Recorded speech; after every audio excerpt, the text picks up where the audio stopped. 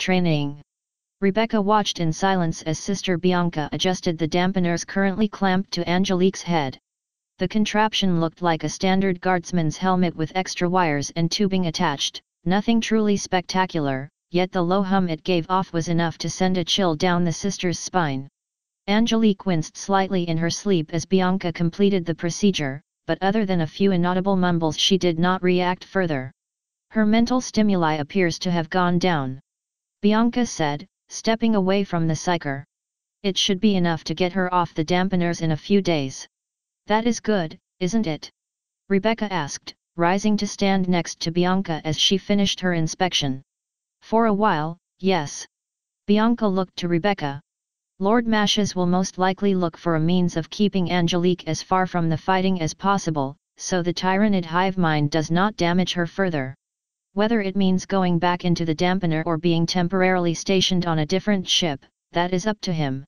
Perhaps staying close to the Empress will help. Rebecca offered. Did you not tell me Angelique is at her calmest when within her presence?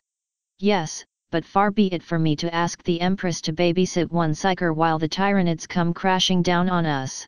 Bianca gently stroked Angelique's hand, the psyker quivering from the cool of the Hospitaler's armor. So much trauma in such a young mind. Yes, Rebecca said, looking down at Angelique. From here, the young woman appeared peaceful, curled up in bed with her hands clasped before her. But within her mind, where the lashings of the warp were a constant threat, who knew what awaited? Would you like me to make some tea? While we wait for any response from Angelique?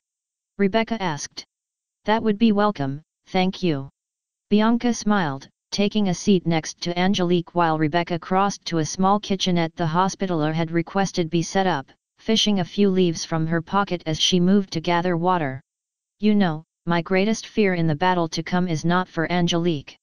Bianca said, not looking up as Rebecca went about preparing tea. It's for Terra, isn't it? Rebecca asked. Bianca gave a nod as Rebecca continued.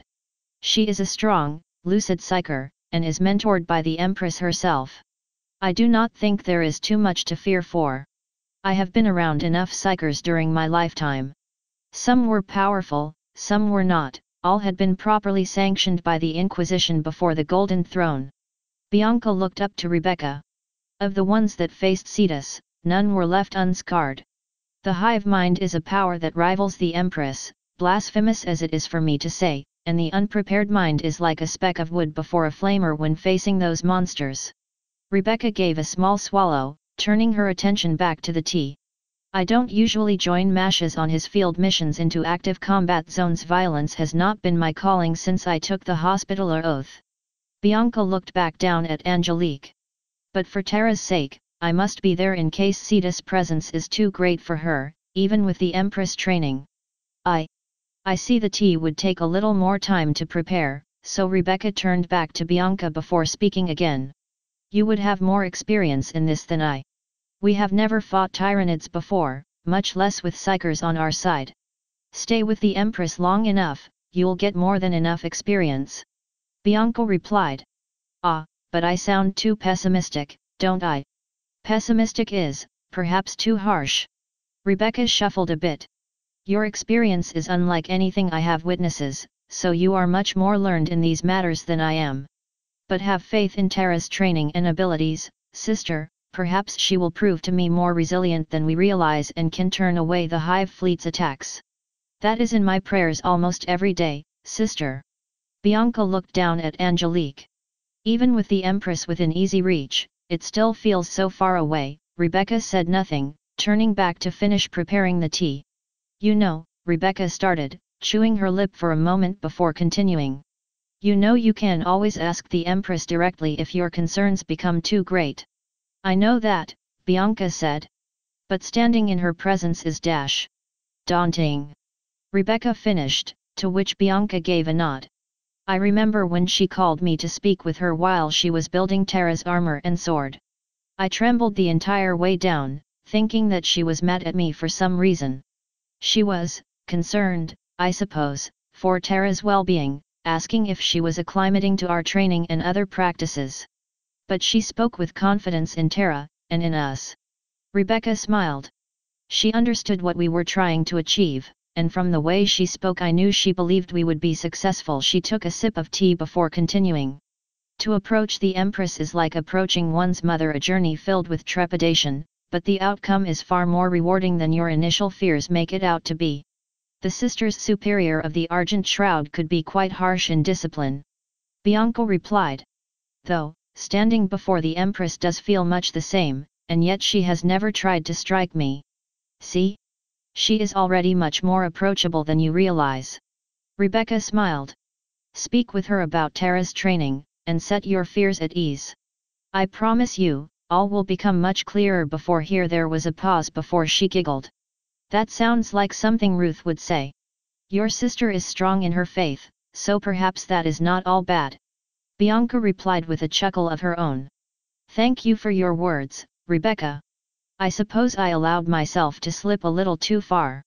Rebecca nodded. Empowering those that were lost, even if only a few steps from the path, what better way to keep the ways of the order strong? As they watched Angelique, quietly drinking their tea, Rebecca felt at peace. Twilight took a breath as she slid back, bringing her sword up to deflect Naomi's incoming strike. Her read-through of Sigismund's treatises on swordplay was paying off, her blade flashing forward to catch Naomi's chainsword time and again.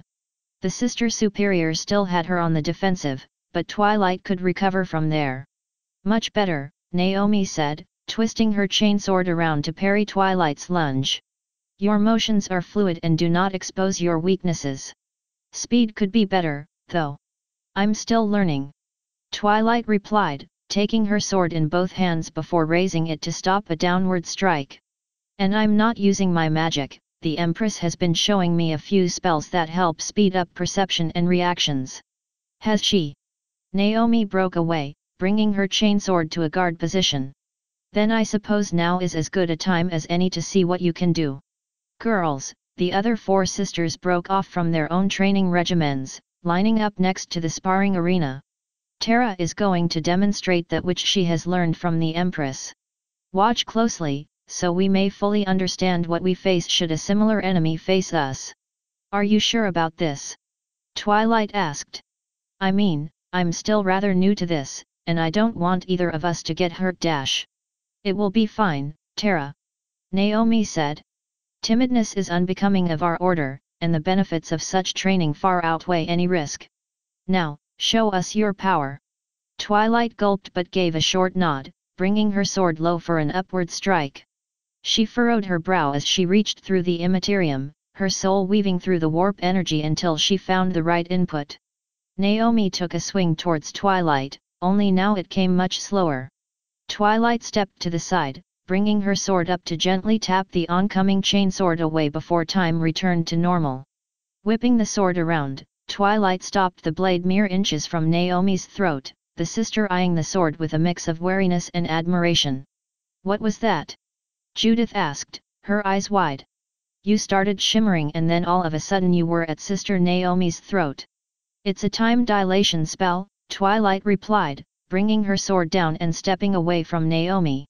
The Empress said that it slows down the flow of time in a general area, allowing me or my friends to step out of oncoming danger and respond before the other can react. There was a pause before she gave a sheepish grin. I haven't really gotten the group part mastered yet. But we saw it as you going faster, Judith said, furrowing her brow. Wouldn't that mean you sped up time around you rather than slowing it down? From your perspective, maybe, but speeding up time is a bit more intensive and would probably look like I turned intangible completely rather than just shimmering like I did. Oh, Judith nodded before speaking again. That doesn't make sense, Tara. Trying to comprehend sorcery in general does not make sense. Ruth added, giving a small shudder. Holy or not, it still feels wrong. I will admit it is a bit unsettling, but as a student of the Empress she has great control over it. Naomi said, looking to Twilight. The way you moved, it was beyond even Astaroth's in combat. I just couldn't fully comprehend what I had seen until it was over. She paused before giving Twilight a reassuring smile. I am sure we will all appreciate a proper use of your powers when the time comes. Thank you. Twilight returned the smile before continuing. I'd like to demonstrate more, but I have a training session with the Empress soon and I don't want to keep her waiting. Of course, of course. Naomi nodded. We will continue training until you need us again. The other four nodded in affirmation. Twilight sometimes worried perhaps they trained too much, but now was not the time to critique training schedules. She turned and made her way towards the exit, hitching her sword back to its mag clamp before stepping out into the hallway. It was more cramped than the sweeping hallways of the Empress flagship, but to Twilight it was as if she were coming back to an old friend once again, familiarity washing away all other uncertainties. A pang of guilt briefly flared in her mind, but that could be addressed later. She stepped into her room, unhitching her sword and setting it gently on her bed so she could sit properly. That task complete, she knelt in the center of the room, closing her eyes and slowing her breath to relax. Gradually, she began to reach out with her power, her magic brushing against the minds of her fellows aboard the Sanguinium Martyrs as she delved deeper into the warp. Hello Twilight!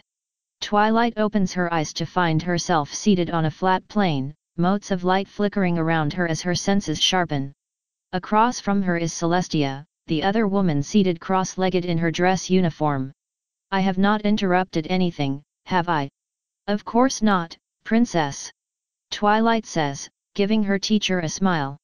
The sisters are becoming much more understanding of my power since we've been training together. Good, good. Celestia says. It is good to see that at least some superstitions can be overcome. Given what you've told me of some of the powers around here, they have every right to be afraid. Twilight counters. Not all superstition is unfounded, at least here, it's not. Perhaps, there is a pause before Celestia smiles. But we are getting sidetracked, are we not? Let's continue with your studies. Yes, of course. Twilight smiles eagerly. What do you have planned today? I showed the sisters that time dilation spell you taught me, and they seemed impressed, or worried. I'm not really sure which. In their case, it would be fair to say a mixture of both, would it not? Celestia asks. We will go back over a fence later. For now, I would like to extend your defenses. The Tyranids possess many potent psychic weapons and beasts, and I want you to be prepared to deflect their assaults by whatever means possible. Okay. Twilight shuffles into a seated position, the construct of her armor dissipating to be replaced by violet robes. I am ready. Think not of the warp as flowing energy in this moment. Celestia says, closing her eyes as she reaches out through the warp. Draw upon it until it forms a bastion within your soul, but only just so it does not overwhelm you. Feel the contortion of the immaterium around you, press back against the waves with will and understanding. Your enemies will impart lies and deceptions upon your mind, reject them, and you will turn back their spells. So, kind of like forming a shield in the real world, only it's entirely mental. Twilight says. A simplified thought, but yes. Celestia allows a small smirk to cross her lips. I am surprised that you did not know this already. Different universal magic theory, and the Imperium doesn't really have a whole lot on the specific mechanics of psychic powers. Twilight closes her eyes as well, pulling the warp closer as she tries to construct the mental bastion. She hears the whispers of thoughts from others again, but a quick shift is enough to keep them from drifting too far into her mind and breaking her focus. For what feels like an eternity yet is only a matter of seconds she waits, her soul projecting forth in preparation for what lays ahead. She feels a pressure against her mind, slowly building in power the longer she holds. Twilight shifts her focus, the mental shield drifting to counter the pressure as she searches for.